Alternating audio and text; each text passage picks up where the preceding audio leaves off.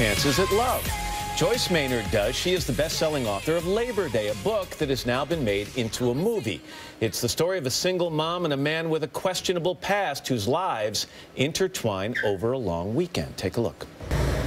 Joyce Maynard, good morning. Nice to see you. Matt. I'm going to talk about the storyline in a second, but is it hard to watch your baby in some ways grow up and leave the house and turn into a movie? I've done it with 3 children, so that was good practice. No, you have to let it go.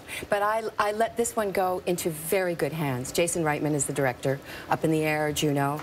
And he did an extraordinary job with this. I'm that rare writer who's happy with the movie. He made a great You spent movie. a lot of time on the set, and you look at these 2 amazing actors, Kate Winslet and Josh Brolin, take over these roles. Were they what you had in mind? I didn't spend time on the set. Beyond the first day, I came to teach Josh Brolin how to make a pie. That was it? Crucial, sexy, the sexiest pie-making scene ever.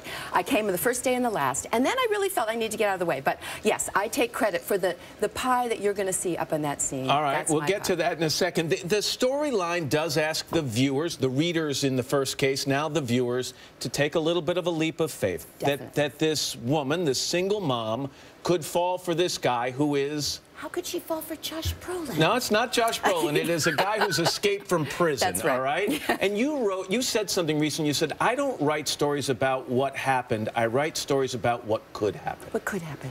I think that's what we all want a little bit from a book, and certainly from a movie, is to be taken on a journey with people who have had hard knocks, big losses, and the world didn't go the way it was supposed to for them. And they're each, in their own way, a prisoner. She in her house, and he was a prisoner in prison.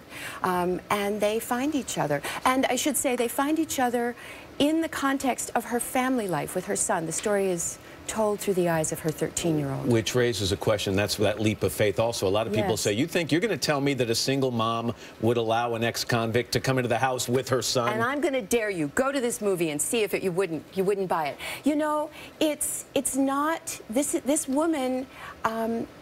actually is proven right in many ways. You know, she follows her instinct, and she's not without fear. I'm not going to give away what happens. This is a scary situation. He's kidnapping her, but he opens the car door for her, as he does.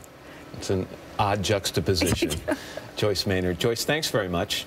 It's great to see you. It's a pleasure. I hope you're there at the movies this weekend. Yeah, it comes out. It opens up on Friday in theaters nationwide. And we're back in a moment. This is Today on NBC. It was good. That was great.